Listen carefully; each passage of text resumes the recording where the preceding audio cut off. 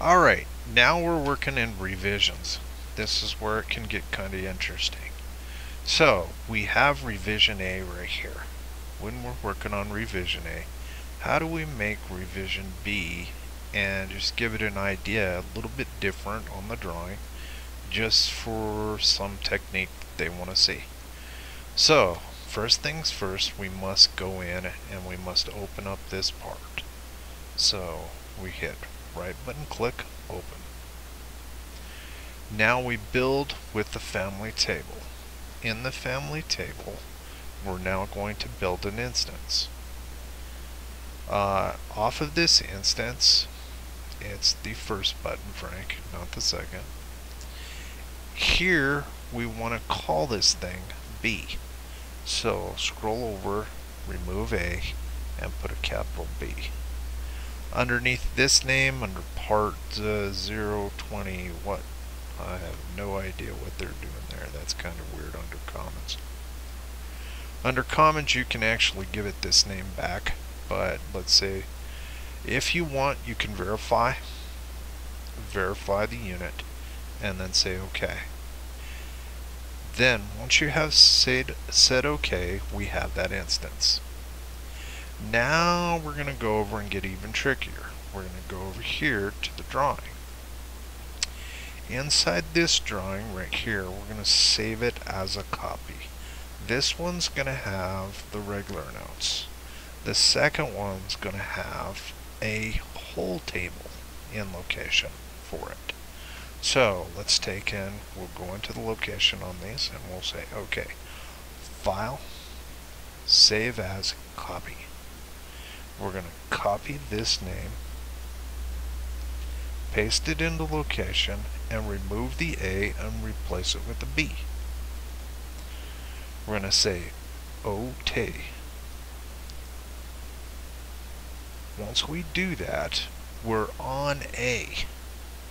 So we need to say OK, just hit save on A, and then go over and open B. This is where it gets kind of tricky. So we say B. Once we open up B, then we have to manage the part. And this is where it gets kind of interesting how it works.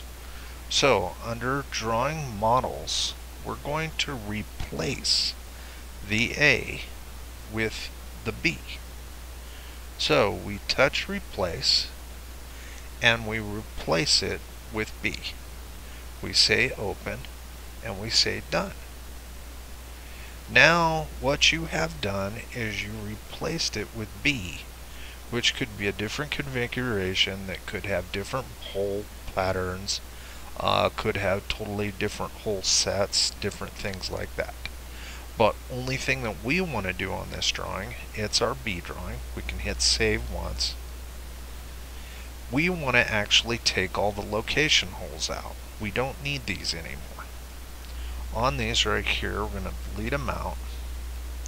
Is what we're going to do is we're going to actually put in what?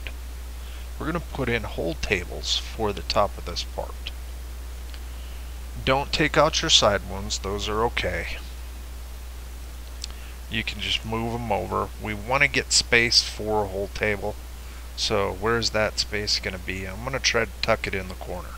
So if I tuck over here and tuck in the corner for it. Let's see what we can do. So off of this like this, we're going to go table. Now over here is hole table. When you pick up hole table, it's going to ask you, well, you're wanting the whole table for it, and then you're going to create that whole table. When it picks up for the whole table, it's saying select coordinate system for this listing. Turn your coordinate systems on, and the one that you want to select is this bottom corner here. It's the one that I have green.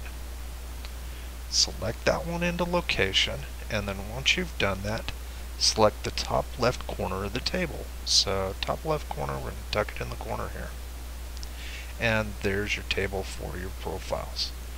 What it does is it tags every hole.